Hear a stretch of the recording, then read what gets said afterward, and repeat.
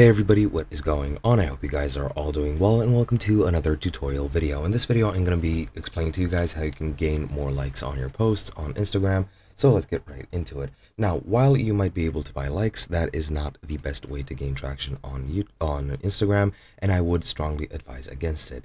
However, there are a lot of legit ways in which you absolutely can gain more followers, and I'll be giving you some suggestions right now, or gain likes, not followers, but the two go hand in hand pretty much.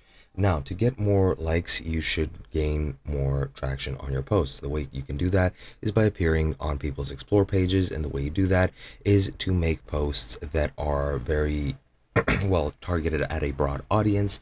For example, you can pick a niche. For example, people that post animals and animal content or pet content usually do gain traction on other people's explore pages, and you should tailor the bios of those posts, or call it whatever you want, the descriptions. You should tailor them to that demographic. You should add a lot of hashtags and a lot of tags that are consistent with the content you're uploading to increase your exposure on the explore page.